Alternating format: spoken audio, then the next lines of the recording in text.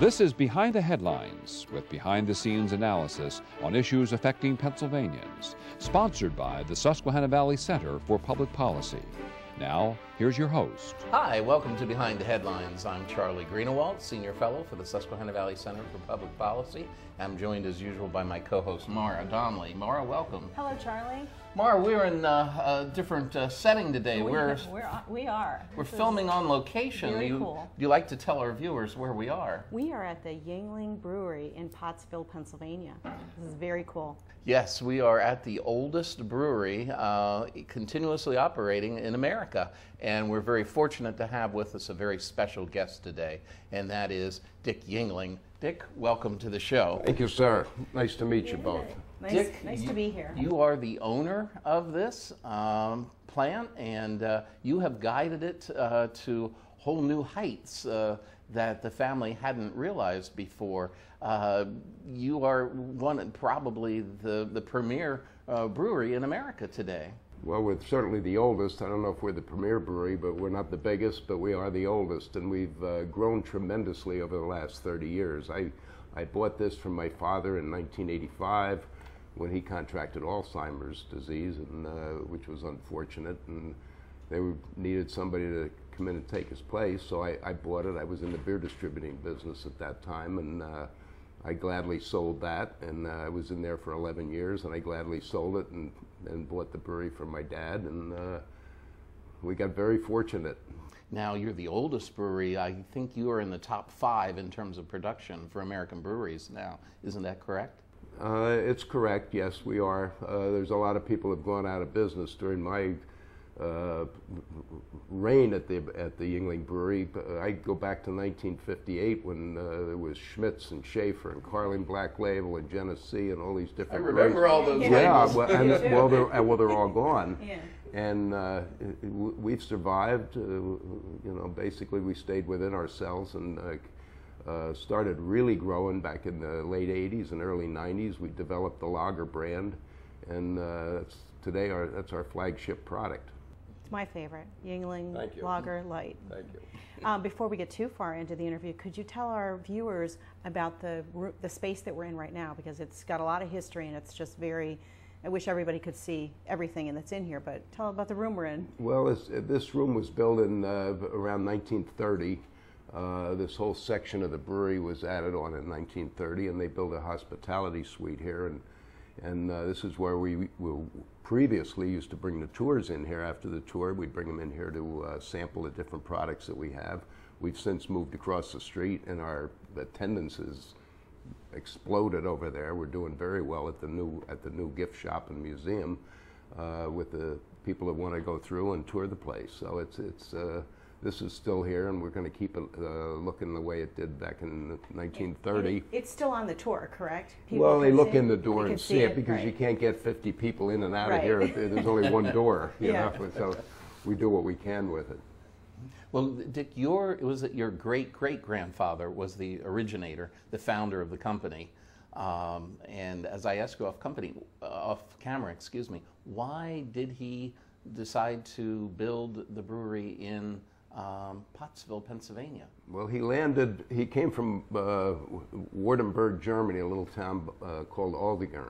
And we found out that his father, we always wondered, not to get ahead of the question, but we wondered, where did he get brewing experience at 21 years old? And we found over there in Aldingen that his father started making beer in 1816. And he was the youngest of, I think, 9 children, had no opportunity to take over the brewery, and also he didn't want to go in the army. At that time, everybody was fighting with one another. France and Germany, and everybody was fighting, and he didn't want to go in the service, so he got in a clipper ship and came to America and landed in Philadelphia, and found that Pottsville was conducive of making beer. Coal was discovered here. We have very good water supply. We did then, and we still do. It's a mountainous terrain because, of course, there was no electricity, and you have to keep beer cold when it's fermented and after it's fermented. So he had to dig tunnels into the side of the mountain, and everything just worked out for him. You know, he had this little brewery on Montunga Street, and still here today. Wow. And that was 1829. That was 1829, and coal had been discovered in this area, anthracite coal, and this area started to grow, and people had to mine the coal. So the Welsh, the Irish, the Germans, so many different nationalities were coming into America, and that was their job, to mine coal. So he had a built-in consumer base with those guys. All nationalities that are known to like beer, if I'm not mistaken. Yes, absolutely. A lot of Irish in this area, so too. We didn't drink any beer though. They do now. Yeah. Yeah, I think they did then too, I'm sure. So there's so much history here. It's got to be phenomenal to come from a family that has this much richness behind it and still successful today. What do you think has been the greatest accomplishment within the family? I mean, outside of the brewery itself. Well, the greatest, everybody has been involved. My great-great-grandfather started it, his son took it over. There was always, the greatest accomplishment was somebody was always willing to step in and take over the plant. His son took it over. He passed away in 1899, and my grandfather was a freshman, I think, at Princeton University, and he got called to come home and run the brewery, and I'm not sure that he really wanted to do that, but his mother had incurred all the debt for building this thing that was built. A lot of it was built in 1876, so he owed a lot of money on it, and his mother took over the debt. So he had to run the brewery, and he ran it until 1985 or 63, when my grandfather passed away. My father and his brother Dorman took it over, and then I took over 22 years later. Hard-working family. And all of you have succeeded. Every well, generation we kept has it alive. succeeded. We kept it alive. It was on the verge of going out of business in the late 50s. When my grandfather was still here, and then my dad and his brother bought it in 1963, and there wasn't much to. We were doing about 70,000 barrels. We had a big workforce because everything was done by hand in those days. We loaded trucks by hand. There was no mechanization at that time, but they kept it alive, and that's the big thing. They put their own money into it to keep it going. At that time, so many coal region breweries were going out of business. Either a family member didn't want it, it wasn't profitable, and the big breweries were kind of taking over the beer business at that time because of the interstate highway system.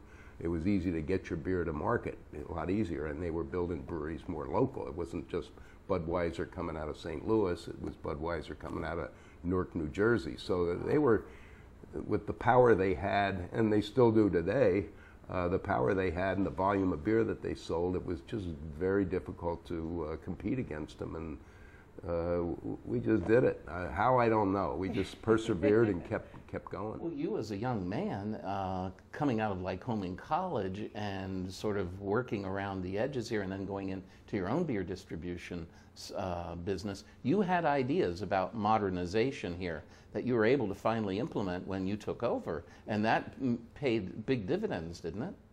Absolutely. It got us more efficient, got more competitive. We could stay competitive with the national brands, and we probably, because of we have a great workforce. Our guys work hard, they're smart, they keep the machines going, and they just run. Up here in Pennsylvania, we have 2 breweries here in Pottsville, and both of them are amongst the most efficient breweries in the United States. We hear that from suppliers, people we buy cartons from, we buy glass cans. They say, we don't see a plant run like this, and it's all because of our great workforce. Oh, that's great. So, I know you get this question a lot.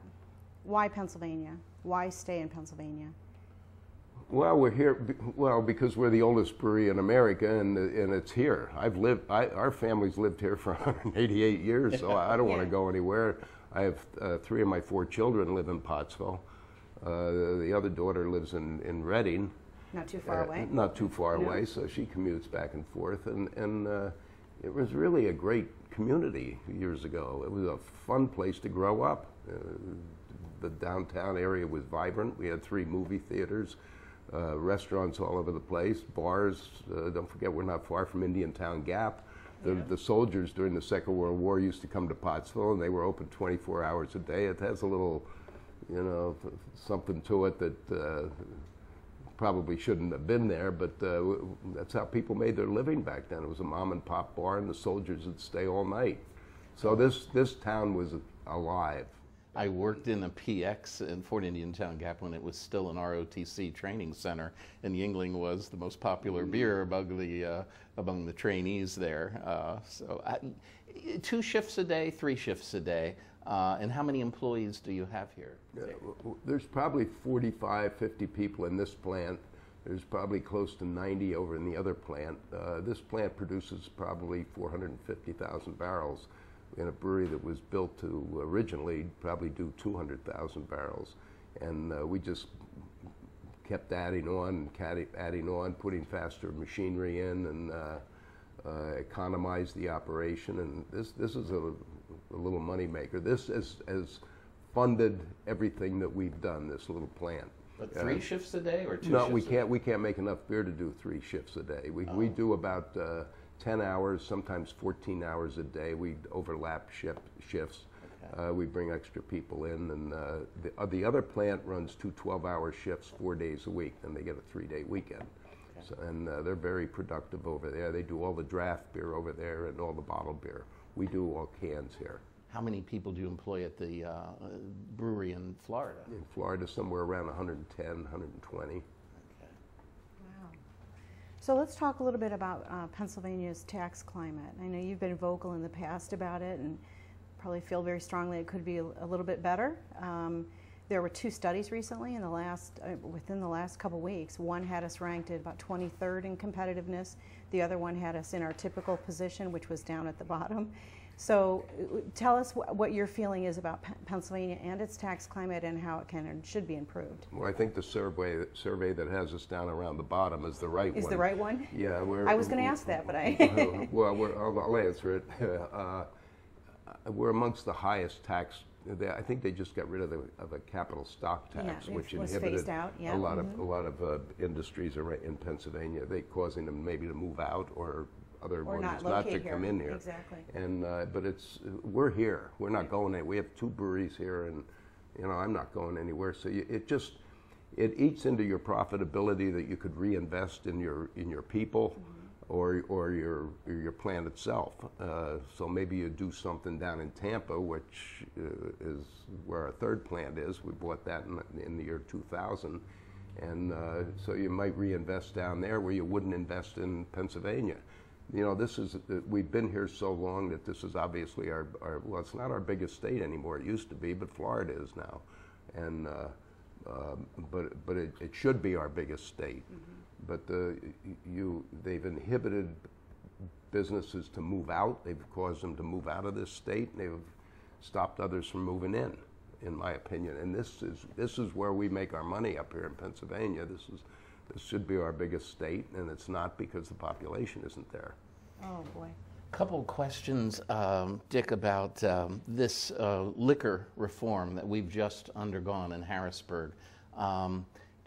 How did the beer get treated? How are the breweries treated in regard to wine and spirits? What do you think about the outcome of the liquor reform at this point? Yeah, I kind of think that the legislator, which there's too many of, that's part of our problem. We've talked about that. That's part of our problem in this state, that it's more costly to run the government in this state than it is anywhere else. But so the answer to the question is, we had to make beer more consumer friendly, and I understand putting it in grocery stores and convenience stores is the right thing to do to give people the opportunity to buy beer there.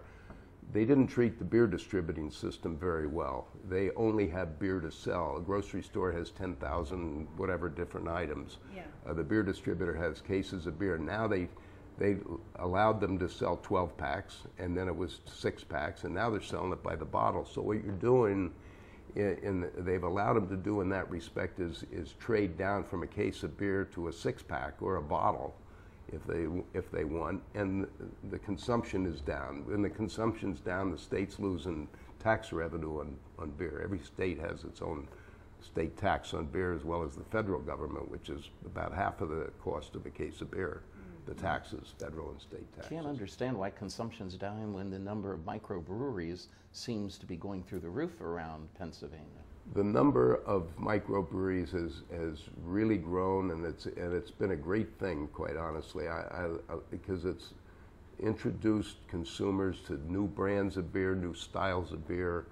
The thing is that they're very expensive. If you sit at a bar and drink a glass of one of the micro beers, you're probably paying anywhere from $6 to $8 a glass for it. How many glasses can you drink at that price, and how long do you stay there? Yes. Our beers are sessionable. Our beers are like the national brands, and cost-wise, I'm talking about. And you can sit there with a group of people and enjoy yourself and stay in the bar, maybe eat food, but they lose their customer, and I think that's these guys that are focused on all craft beers, I think, are making a mistake. But it's their business, and they'll survive or go by the wayside based on the traffic that they get. Well, last question that we'd like to ask you before we go out in the plant, and that is, how did you survive during Prohibition? During Prohibition, so many breweries disappeared. I remember going through a winery up in the Finger Lakes, Gold Seal, and they were saying, well, we just continue to do wine, grape juice with a little tag on, do not do this or it will ferment. We didn't do that. How did Yuengling stay alive during Prohibition? Well, we continued to operate, and my grandfather made the comment to one of his sons. He said, this is going to last 15, 20 years. And he, at that time, built a dairy across the street and gave one of his sons ran the dairy. They bottled milk and they made ice cream over there. And that ran from 1920 till 1985. His son closed it. But we made regular beer, we fermented it, and then we had a piece of machinery in the brew house that after it was fermented in the cellars, it took the alcohol out, and that, of course, went down the drain, which you couldn't do today. I don't know what you do with it. But anyway, we made real beer and de-alcoholized it. But you were also allowed to sell beer to a pharmacy at that time, because a doctor could prescribe porter to a pregnant woman, say, drink 1 or 2 bottles a day, and it's good for you. But we can't sell beer under that premise anymore, but that's the way they made it. And they also transformed a lot of his employees because we didn't sell the beer during Prohibition that we did before, so a lot of the employees went across the street and got jobs at the dairy, so he kept his people working. And Coors did the same thing. They got into porcelain or something out there. I think they still make porcelain. Oh. So they kept their people working. Owners were family-owned companies are very loyal to their employees. The corporate America is not. They would have just closed it down. But he kept open, and after Prohibition, what you said about St. Louis and all the people out there, trucks were lined around the whole brewery for 12 blocks the day at midnight when Prohibition ended. And they loaded everything by hand, so I'm glad I wasn't a part of that generation. And your brewery, when Prohibition ended, you sent a case of beer to FDR? A wagon load of beer to FDR. So did Gus Bush. He did the same thing. I think all breweries sent beer down to Washington. That's why they celebrated down there. They were all imbibing. Yeah. I wanted to ask you, just in 30 seconds, what's the future for Yuengling? Well, I think we have a great future. The way the craft breweries have introduced the consumer to new brands, and not just the kind of blah, sold on television national brands. We make a great selection of beers with ales, porter, Oktoberfest, the lager brand, the light lager brand. And there's the summer wheat. The summer wheat, we make that. I'm dying to try that. And we make a great portfolio of products. And I just think that the consumers used to buying those today, and we think our future is very bright. We've expanded our marketing from just Pennsylvania and New Jersey to Delaware, all the way out to Indiana now, which we can service. And We've grown tremendously. We're up to almost Future is 2.7. Yeah, I think Yeah. it is. We're up to almost 2.7 million barrels, and that's quite an accomplishment. From when I bought it, it was 137,000 barrels, so we're doing pretty well. Wow. For the last 5 years, we've gone down to Florida just for a week in January, and everyone is drinking Yuengling, but few people can pronounce it properly. That's why we call Everybody's it lager. That's why I said just call it lager. Yeah. It's very simple. Yeah. Well, we want to thank you so much for being with us today. All right, we'll be back with our second segment right after this. Behind the Headlines is brought to you as a public service by the Hospital and Health System Association of Pennsylvania, helping hospitals provide healing, health, and hope to communities across the state. And by the Pennsylvania Chamber of Business and Industry. The Pennsylvania Chamber serves as the frontline advocate for business on Pennsylvania's Capitol Hill by influencing the legislative, regulatory, and judicial branches of state government. Additional underwriting provided by the Worrell Corporation Foundation, based in Carlisle, Pennsylvania, by the Edward H. and Jeannie Arnold Foundation, and by the Pennsylvania Manufacturers Association. Business in Pennsylvania is our business. Behind the Headlines is also supported as a public service by the Pennsylvania Highway Information Association, the go-to source to learn about transportation projects and issues. Visit pahighwayinfo.org. Welcome back to the second half of Behind the Headlines. Maura and I are on location in Pottsville, Pennsylvania, and we are at the Yuengling Brewery with Dick Yuengling. Dick, you have done such a great job guiding Yuengling in this modern era. We were wondering, has state government ever approached you about serving on some boards or commissions to try to go to Harrisburg and make them more efficient, more effective? Oh no, they don't want. No, I don't know if they want to be more efficient. But no, they've never approached me for anything like that. But What a waste! What a lost well, opportunity on their part. They don't listen to business people. They're running their own agenda. Two political parties that are going in different directions, and it's kind of a shame, and we all suffer for it. But in some respects, they do a good job. But there's just too many, and everything gets too political anymore. Nobody works together. I wouldn't want to be a part of that. Mm-hmm. Yeah, I was just surprised because I know there have been other businessmen who have chipped in at one time or another, and I thought for sure that somebody should have asked you by now. Nobody ever recruited you for public office? I'm glad they didn't. No. No. Yeah, did you ever think of No, running for no, sir. state senate or governor? No, sir. I have not. You'd win. Well, one of the other interesting things about your brewery is the fact that you are a family-run business, and you have 4 wonderful young daughters who are preparing to take over from you someday, although I believe it was a Forbes profile on you that said, oh, you'll still be here at 100. That you're a hands-on kind of owner that loves the business and loves the employees and loves the community, and that's why a big key to the success of Yuengling. But wondered if you could talk a little bit about how you've set up a succession from yourself to your daughters. Well, because of inheritance taxes and what we started with, what I paid for the brewery from my father in '85 and what it's worth today is there's a lot of insurance on the table. That's all I can tell you. That's the only way to pass it on. It's really not fair for a family business. A lot of them can't survive. They haven't thought ahead and taken out insurance so that you can pay the taxes on the increased value of the business, or you'd be broke, or you wouldn't have any money to reinvest in the business. So it really isn't fair, and it's very difficult for family businesses to go generation by generation. If they last 3 generations, you're very fortunate. We're going into 6. I have 9 grandchildren, and hopefully it'll go at least 7. So Well, it'll be at least 7. I hope. Yeah. And I guess you've schooled them in the fact that beer has traditionally been one of the historic industries in Pennsylvania. It was huge in Pennsylvania years ago. All the small coal region towns all had their own breweries, and most of them were very successful. But as time went on, as I said, it's hard to pass it on to a next generation. Maybe in some cases there wasn't another generation. They just all closed up.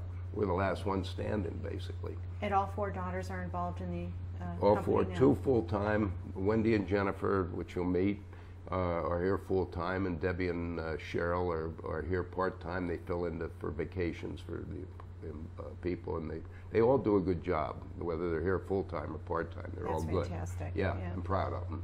Yeah, great. Well, as we close the show, I was wondering if you could sort of share some of your thoughts and your expertise with the folks in Harrisburg and around the Commonwealth. How can manufacturing, basically manufacturing, flourish in Pennsylvania? How can we continue to be the Keystone State and continue to have that strong manufacturing base in without losing it to China in the last minute? We have to invite businesses into the state with lower taxes, give them a tax break. You'll make it up with jobs, getting people off of welfare and employing them. You have to give these people a place to work.